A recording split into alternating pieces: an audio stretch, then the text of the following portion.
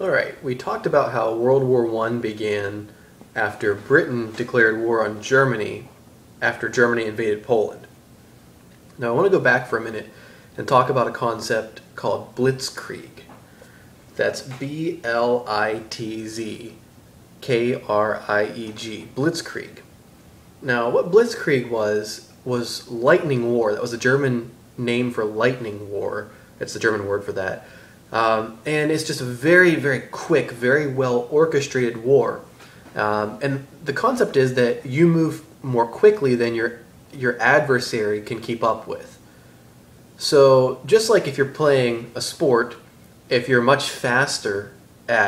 shooting basketball, you're much faster at running, much faster at getting your shots off than your opponent, you're going to win. Well, with blitzkrieg, if you're much faster at attacking than your enemy can defend, then you're going to win. In the invasion of Poland, Germany's blitzkrieg was so well orchestrated that within 2 days, 100,000 Polish soldiers had died. So it was such intense fighting that there were 100,000 casualties within 2 days of the invasion of Poland.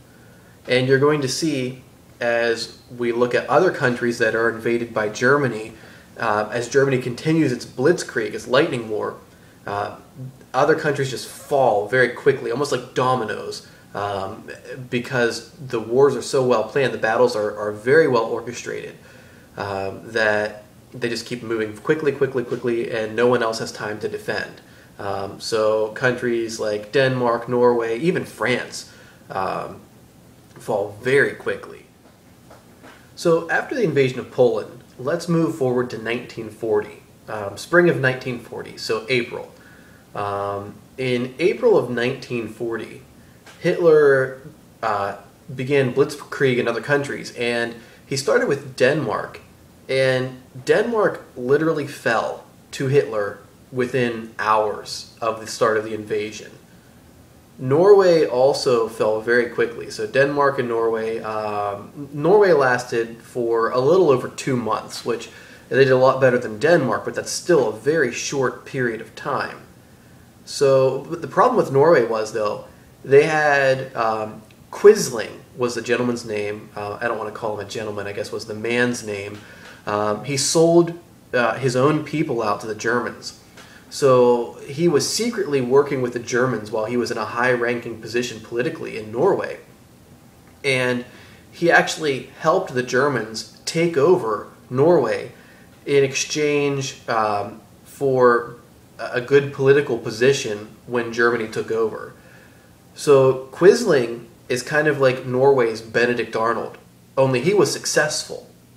So the people of Norway, if you say Quisling's name still, they do not like it. It's even worse than a Benedict Arnold. It's a successful Benedict Arnold. So if you mention Quisling, they know who he is and they don't like him. But Norway wouldn't have fallen quite as quickly, but still, they fell within about 2 months. So after these successes, Hitler decides to move to the countries on his west, and he attacks Luxembourg, Holland, and Belgium, and France. Luxembourg lasts 2 days. So the blitzkrieg absorbs Luxembourg in 2 days. Holland, 5 days. They fall very quickly. Belgium lasted 18 days, so they lasted a lot longer than Luxembourg or Holland. And France is going to last about 6 weeks.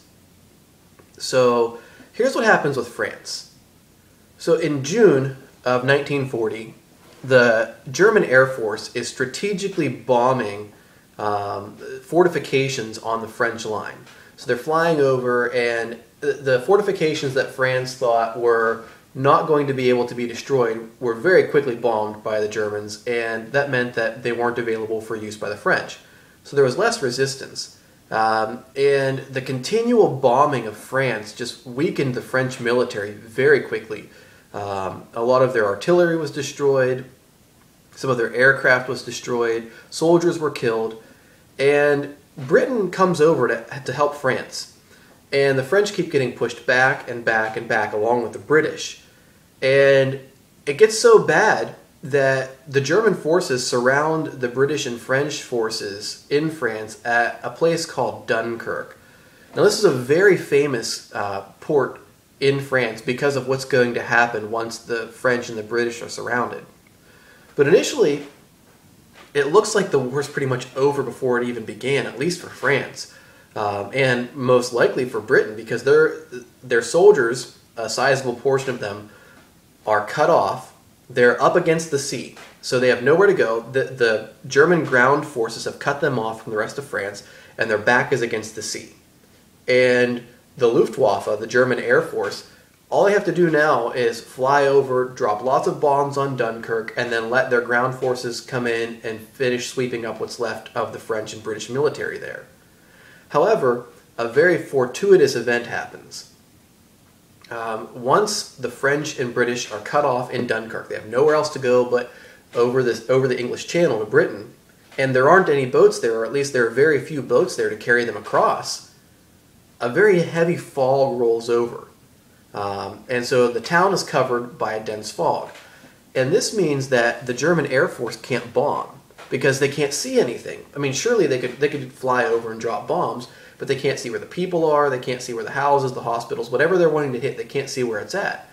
And Hitler had ordered the ground forces to stay back. He wanted the glory to go to the Luftwaffe. And so the Luftwaffe can't do anything because it's foggy. And the ground forces have been told, you don't go in there, let the Luftwaffe take care of it. But communications get cut off with the German soldiers, and they don't realize that since the Luftwaffe can't fly over, that they're actually supposed to advance, and there's no way to contact them at this point because the communications have been cut off. So the army is just, the German army is just sitting there. And they sit there for several days, just letting the British and the French stay in the town. And what happens is people from Britain realize that there's trouble going on, that the British and the French soldiers are cornered in Dunkirk. So British citizens that have anything that floats, yachts, fishing boats, anything they can find that floats, a bunch of British citizens come over to Dunkirk across the English Channel and start picking up British soldiers and taking them back to Britain. And the several days they had allowed them to transport well over 250,000 soldiers. So about 330,000 British soldiers and some French soldiers are taken back across the English Channel into France. However, once the fog lifts and the Germans realize, we had an opportunity, we let it go, and now the British are back over in Britain, the French have nothing left. Their army is just destroyed, and the British soldiers that they had in France to help them are gone. So France very quickly has to sign an armistice, really a surrender agreement. Now, this is irony at its best, or worst, depending upon your viewpoint. For the Germans, it's sweet irony. For the French, it's very bitter. But the French have to sign the surrender papers in the very same railroad car that the Treaty of Versailles was signed in 1918 with the Germans. So the Germans actually orchestrated, they make them sign this. On June 22nd, 1940, France signs their official surrender papers in the very same railroad car that the Germans had signed their surrender papers in. Now, for the British, this is very difficult because now they're it. They are the only country right now that's really actively fighting the Germans. America, we're going to see our role as far as supplying weapons, whether or not we're going to do that, whether we're going to stay isolated. But right now, Britain's it for a little bit of time. And Winston Churchill, we're talking 1940 now, Winston Churchill has been elected as Prime Minister of Britain. And he's much firmer than Neville Chamberlain. He doesn't like the idea of appeasement. He says basically that we need to stand up and fight. This is an excerpt from a speech that he gave. And he says, as he's accepting being Prime Minister, "I have nothing to offer but blood, toil, tears, and sweat. You ask, what is our policy? I will say, it is to wage war by sea, land, and air with all our might, and with all the strength God can give us. You ask, what is our aim? I can answer it in one word. It is victory. So this is the outlook of Winston Churchill, which is victory at all costs. Whatever we have to do, we have to stop this. But it's going to be very difficult because Germany is going to try to bomb Britain into submission. Their idea is to throw everything they have at Britain with the Luftwaffe. So they're going to fly over Britain and just drop bombs. It's actually called the Battle of Britain. And it's a very fierce aerial battle where the German aircraft are just flying over and carpet bombing cities. Now, they initially started bombing during daylight hours. However, Britain didn't take this lying down, so they shot down tons of German aircraft. The losses were 3-1. 3 German aircraft for every British aircraft that was shot down. And they also would shoot anti-aircraft artillery up at the German aircraft as well. So Britain took to bombing at night, and they would drop thousands and thousands and thousands of pounds of bombs onto cities like London, Plymouth, Manchester, Birmingham, Dover, Portsmouth, and all these cities would just, every night pretty much, all these cities would get bombs dropped on them by the Germans. And the Germans thought that the British people would eventually say, enough is enough, we surrender to the Germans, and let's just stop the war. However, it just made the British people madder. They just decided we're going to, no matter what happens, no matter how many tens of thousands of citizens die, and tens of thousands of citizens did die in the Battle of Britain, where Germany just kept flying over and dropping bombs, they decided whatever happens, we're going to fight this to the end, and we're going to stand up against Germany, and we're going to win. So the Battle of Britain actually had the exact opposite psychological effect that Germany thought it would have. Okay, now let's talk about probably the biggest mistake Hitler had ever made in World War II. This is Operation Barbarossa. That's B-A-R-B-A-R-O-S-A,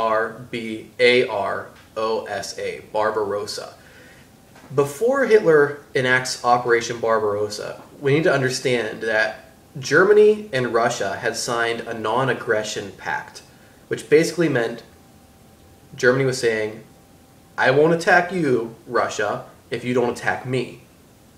So Hitler had made this agreement with Stalin.